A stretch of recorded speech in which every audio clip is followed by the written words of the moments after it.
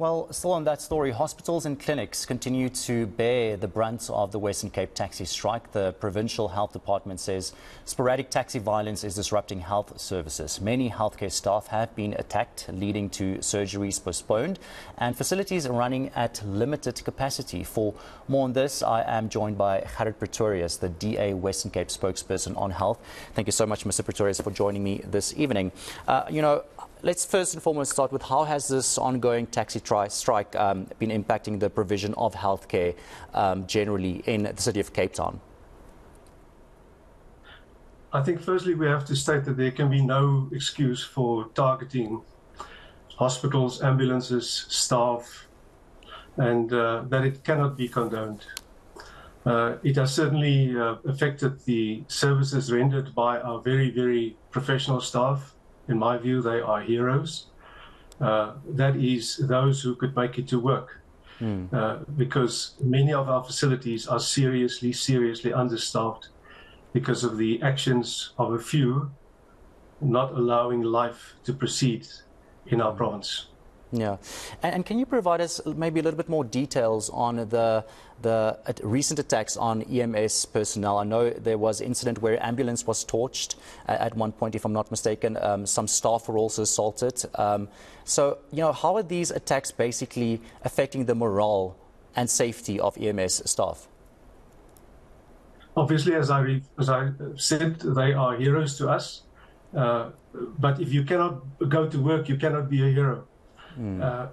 And this is what the problem is with an ambulance being attacked, people being prevented from attending their work through lack of transport from their homes to their work and back to home.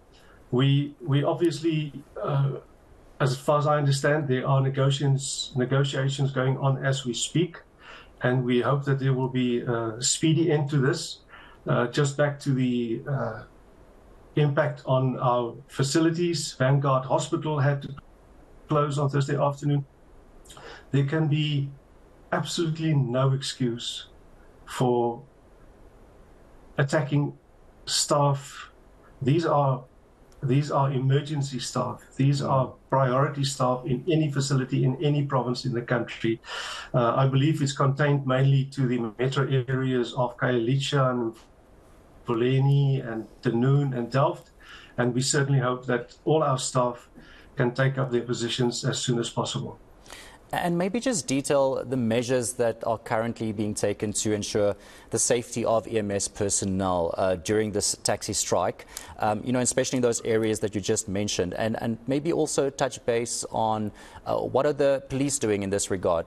Is SAPS, coming on board here by providing some security and safety for EMS drivers and personnel?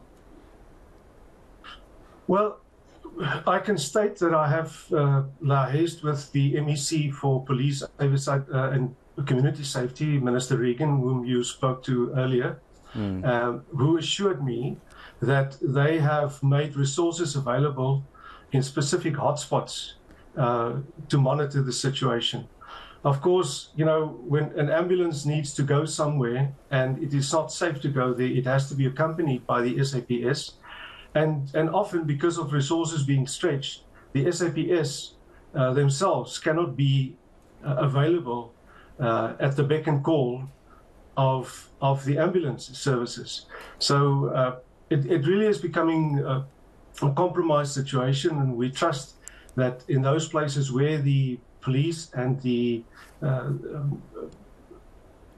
law enforcement have been displayed, that they can actually, prevent any further incidents of violence and of preventing people to come to work. The irony of all of this, Mr. Afki, is that because of the actions of those who protest or proclaim to protest, more people are actually allowed to the hospital facilities where they have to be treated and attended to by less staff.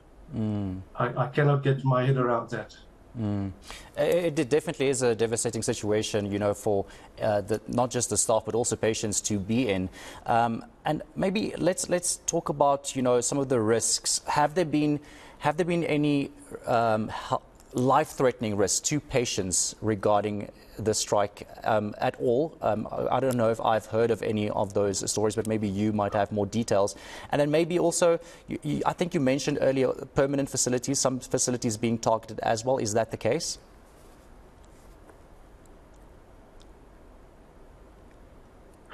Mr. Hafke, you broke up there. I don't know whether the connection is bad on my side. Yeah, no, I don't know if you can hear me now. Can you just repeat briefly? Could you briefly summarize? My apologies for that. Have there been any life-threatening risks to patients in the strike? And also, what are some of those facilities, those permanent health facilities that are being targeted, like you mentioned earlier? Is that the case? Have you seen more incidents like that? Not that we...